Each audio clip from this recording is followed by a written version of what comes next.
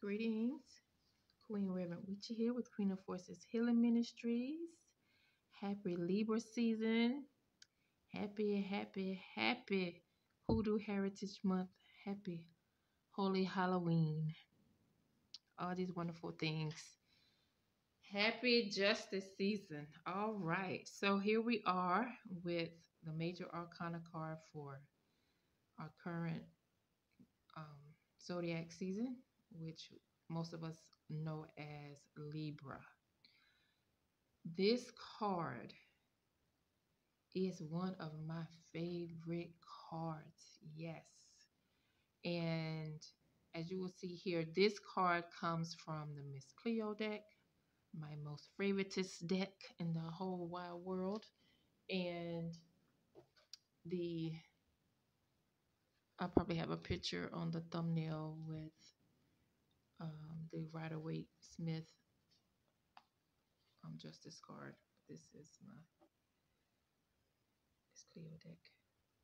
Anyhow, so let's talk a little bit about the Justice card and what it can mean when you receive it in a reading. On most decks, or in most decks, the Justice card is shown as a woman, a female. And here we are seeing the Justice coming through as Jehuti, or Tehuti, or Thoth from ancient Kemet. So it's the same energy overall, I'll put it that way.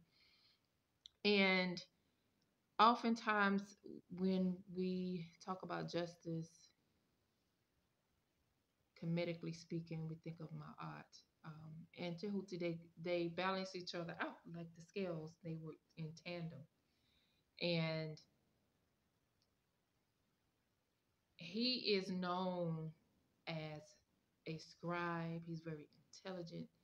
He is mercurial. He can speak different languages, help you learn different languages. And he is the one recording what's happening. And so these scales symbolize the balance of our heart, what we do, think, say, all the energy and activity that we are responsible for, which is all the energy and activity that we create, express, give, show in the world. So he's reminding us about personal responsibility, universal law. Everything is written. Everything is recorded, rather. Maybe that's a better way to say this. But he's taking note. He's making a list, checking it twice. Are you naughty or nice? If you have those preferences of saying naughty, nice, good, bad, balance, imbalance. Ultimately, balance is the key here. If we are doing our best to walk in integrity, then we will be able to balance our scales much more easier than if we weren't. So the story basically goes that he is there in the afterlife, of course, with Ma'at, and there with all this recording of what's going on, what's happening right now, seeing what's going to go down, as if he already knows what's going to go down, because you already know what's going to go down. Everybody really knows what's going to go down, whether it's subconsciously or not. We know what's going to go down when we weigh our heart on that scale. And this is a representation of daily life also. We are responsible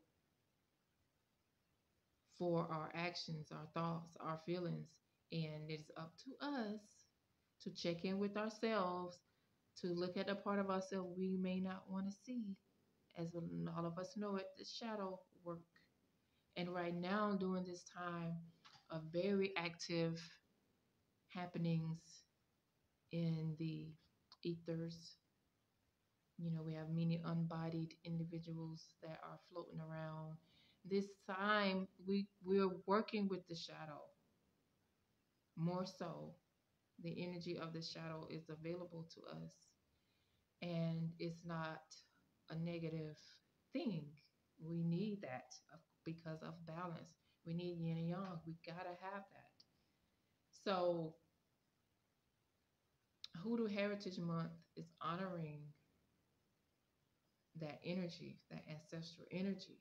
And speaking of, in the Hoodoo Tarot, we have Dr. Buzzard, which would stand as our justice card. Look at the scales right here at the bottom right. And this would be his Lady of Justice. And she's wearing a mask. She has this herb. What does he call it? Oh my goodness. It's two words, but the last one is galango. I don't know if I'm pronouncing that correctly. But anyway, Dr. Buzzard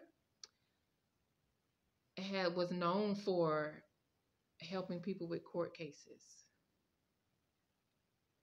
A real man from South Carolina, from St. Helena. Shout out to my home state of South Carolina. Shout out. Okay, you know, he was what they would call a witch doctor, a root doctor, and that was his thing. He did his thing in the courtroom. A lot of people didn't have to get harsh punishments. Some of them got off.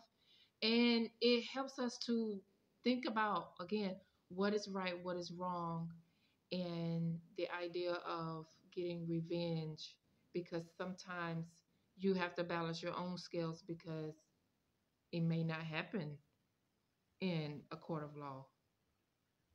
Because a lot of the problems that we have with people can stem from spiritual stuff anyway, past life karma and debt. So situations like that, you may not get your justice in a court system. You just may not. But justice is on many levels.